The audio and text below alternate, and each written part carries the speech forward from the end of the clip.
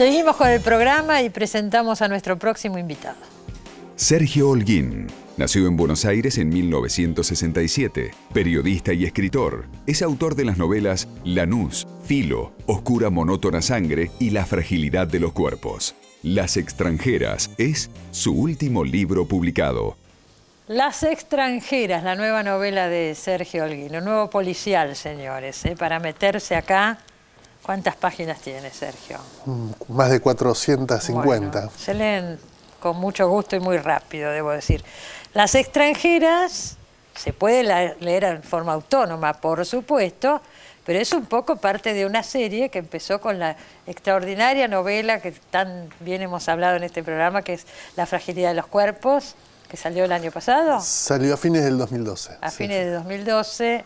Ahí surge un personaje que me parece que tiene larga vida, que es la periodista Verónica Rosenthal, que continúa en Las extranjeras, ¿no es cierto? Sí, mi intención es mantener a Verónica Rosenthal como protagonista de una serie de novelas policiales. Claro, en vez del detective, acá es una periodista. Sí, sí, sí. Que ya el que leyó la anterior ya la conocemos bastante, sus características, su vida. Y acá van a descubrir más cosas, ¿no? Y acá unas cuantas cosas nuevas. Pero aclaremos que el que no leyó la otra puede leer esta perfectamente, es totalmente autónoma, pero además tienen las dos, creo, una característica muy marcada, es que toman temas de actualidad y se introducen en estas novelas. El tema de los trenes en La fragilidad de los cuerpos, una historia tremenda, y acá el femicidio.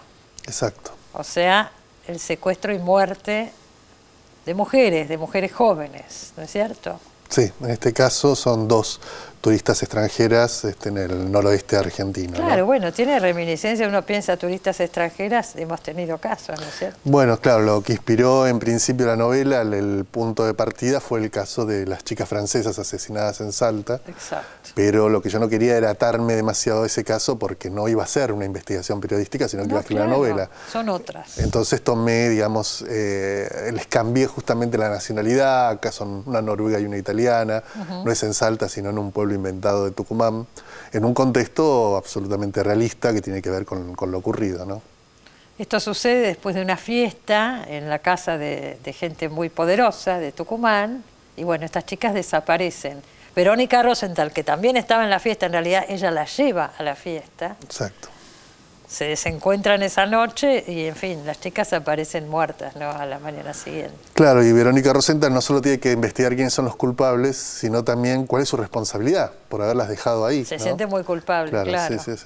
Pero después se entienden las causas, no vamos a contar, por supuesto, pero después uno entiende muchas cosas que suceden. Y en general lo bueno del policial es siempre eso, ¿no? Que no es tan importante saber quién es el criminal, sino qué es lo que se esconde detrás de cada crimen, ¿no? Siempre detrás de cada crimen hay una historia y hay poderosos, y hay grupos de presión, y hay quienes no quieren que se sepa lo que ocurrió.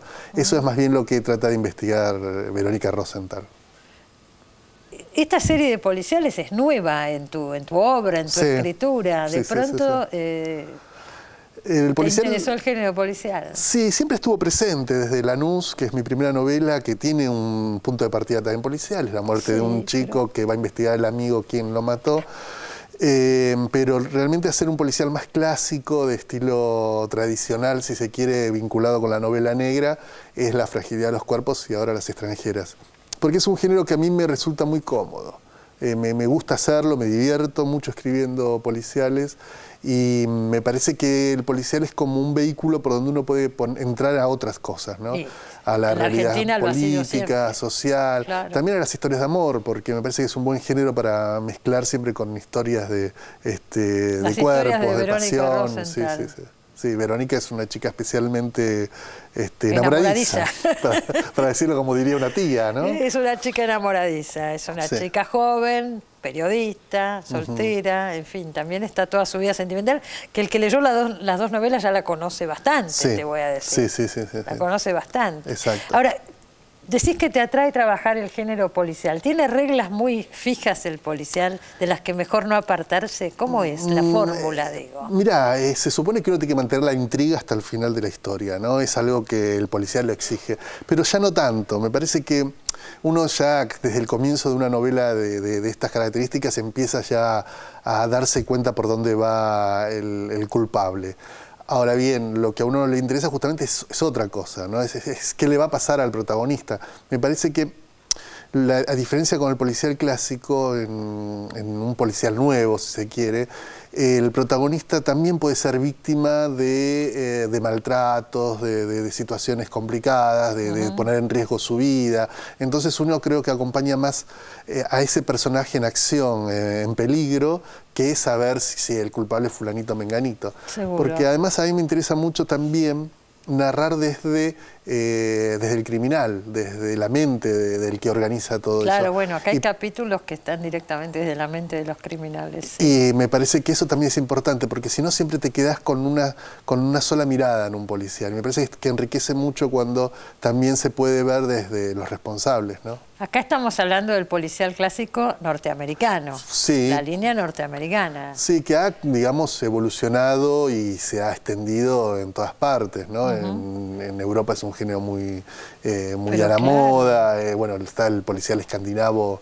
en este momento muy floreciente, ¿no? En Europa, especialmente en Suecia. Pero o por Noruega. favor, son bestsellers. Sí, pero además, si uno lee a Larsson o a Nesbo, que es un noruego que ahora se están llegando más las novelas de él, o a otros autores suecos o daneses o lo que se quiera, o se ven las series policiales que se hacen en esos países, uno descubre muchas cosas de la sociedad contemporánea de esos lugares, de esos países. Se hace, ¿no?, crítica social desde el policial. Y me parece que es como que tomó como la bandera de la novela social, ¿no? Claro. Hoy escribir novela social sería muy raro, ¿no? En cambio el policial tiene la excusa siempre del crimen como para meterse en otras cuestiones un poco más complejas y oscuras, ¿no?, que un intento de asesinato. Sin lugar a dudas, pero además, bueno, esa cosa de que no decaiga la trama en ningún momento. Paralelamente hay un grupo que quiere matar a Verónica Rosenthal, eso es paralelo a la historia, entonces constantemente uno está, es como un vértigo, ¿no? Todas las situaciones que van pasando y cómo se van entremezclando. Sí, se meten digo, muchos hay que problemas. poder manejar todo eso, por eso digo que hay una estructura... Se me ocurre, tiene una estructura más rígida que otros géneros. No más complicada que otros géneros, ¿no? En ese sentido, exige lo mismo que cualquier otra novela. Me da el mismo trabajo que cualquier otro libro. Sí, escribir una novela romántica, calculo que me daría el mismo problema porque la complejizaría de tal manera que pasaría eso, ¿no? Con muchos amores cruzados. Claro. Y acá está más vinculado al tema del crimen, pero... la novela es un género maravilloso porque soporta cualquier estructura siempre y cuando esa estructura se apoye en una trama sólida. Y lo que trato es que, bueno, que esa estructura esté para poder contar lo que quiero. ¿Cómo haces, por ejemplo, en este caso? ¿Empezás a escribir ya conociendo toda la historia? No, generalmente conozco el comienzo y el final. ¿Y el final sí? Sí, el final lo tengo bastante claro cuando empiezo. Tengo la imagen final. De hecho, generalmente en casi todas mis novelas, en estas dos últimas, en Oscura, monótona sangre, que había sido la anterior... que ganó el premio de Tusquets. Claro. En general... Siempre el último capítulo lo tengo escrito a mitad de la novela, lo que facilita mucho la escritura de lo demás, ¿no? Porque va a estar en función de ese final ya escrito. Claro. Escrito directamente, no pensado, sino escrito. Claro, además ya escrito. Y después muevo las fichas, ¿no? La fragilidad hubo mucho más trabajo en la estructura porque los primeros capítulos fueron escritos después de la novela. O sea, ya había terminado una primera versión y agregué los dos primeros capítulos. Entonces, ahí hubo bastante cambio. ¿Y por qué? ¿Qué pasó? Porque en principio La fragilidad iba a ser más una historia de amor que una historia policial. Y me aburrí escribiendo la historia de amor y me interesó más lo policial. En esa historia de amor, Lucio, el varón, era el más protagonista de la historia. Entonces, el maquinista de trenes. Lo que hice fue darle más protagonismo en esos dos primeros capítulos a Verónica. Claro. Y quedó en ese momento... Cuando empecé a escribir La fragilidad, yo no sabía que Verónica iba a ser protagonista de varias novelas.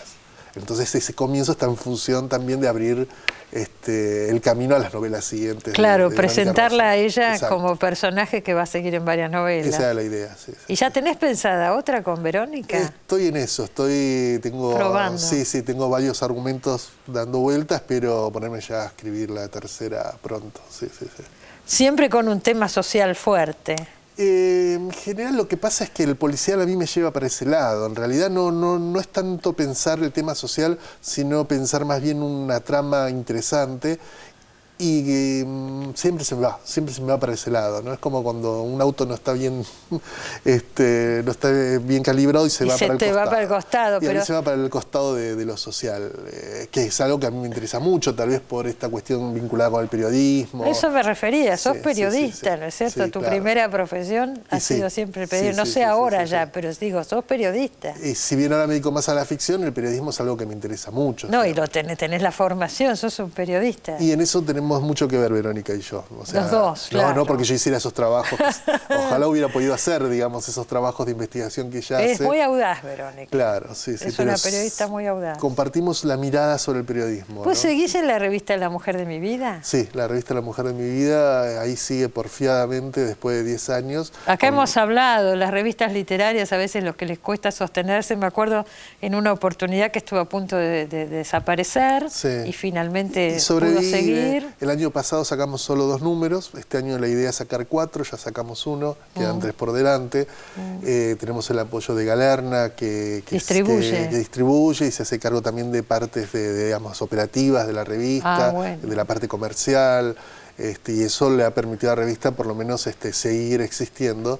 Sabemos que las revistas culturales sin apoyo no son imposibles de mantener, ¿no? Seguro. Pero estamos ahí, después de 10 años seguimos publicando. Y en papel, porque muchas ahora han pasado a internet, ¿no? Sí, bueno, en general las revistas nuevas son en internet y son muy buenas. Pero es buenísimo, digo, bueno, el costo del papel y la distribución y todo lo demás. Y nosotros somos más de la vieja época, entonces nos gusta la revista en papel como es una tradición argentina de revistas culturales, ¿no? ¿Y están también en la web o solo en papel? Sí, no, estamos en la web, no completa, porque la idea es que la gente la vaya y compre la revista. Pero sí hay varias notas, está el sitio que es el de lamujerdemivida.com.ar, donde está... Digo, aprovechemos para entrar y verlo, ¿no? Y conseguir la revista también. Y como es una revista cultural, se lee igual el número de hace 10 años que ahora, solo que va a encontrar escritores que ahora son consagrados, que en ese momento cuando no lo eran. Claro, cuando empezaban, seguro.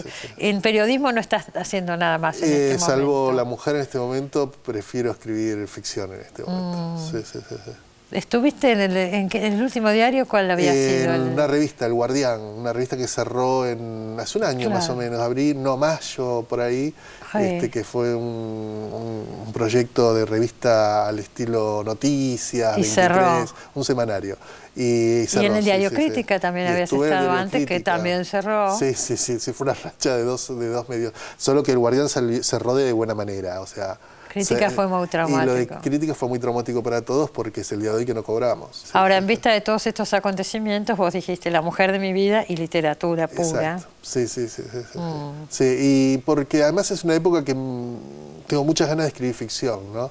Y escribir novelas un poco más largas lleva tiempo. Obviamente, y dedicación casi exclusiva. Acá lo felicitamos a Sergio Olguín, es uno de los ganadores del premio Conex de letras de este año. Así que felicitaciones. Gracias. Sergio, y acá tenemos Las Extranjeras, consígala, y de paso, acuérdese que está La Fragilidad de los Cuerpos, con la misma protagonista que salió hace 2 años, supongo que todavía se consigue. Sí, creo que se está por reeditar justamente, ya se consigue, pero se va a reeditar. Se va a reeditar. Y una cosa que dije cuando viniste con La Fragilidad de los Cuerpos, y ahora repito, que algún productor lee estas novelas porque son películas, uno las ve cuando las está leyendo. Ojalá se filmaran. Y La Fragilidad hay un proyecto de convertirla en serie. En una serie. En una miniserie, sí. Qué bueno sería. Sí, estamos en eso. Se filmó Betty Boo de Claudia Piñeiro, que está teniendo mucho éxito, es un muy buen policial, y digo, ¿por qué no seguir con los policiales de Sergio Olguín, no? Espero que sea así. Esperemos todos. Sí. Felicitaciones y mucha suerte, Sergio. Gracias. Nos queda un bloque todavía, enseguida volvemos, no se vaya.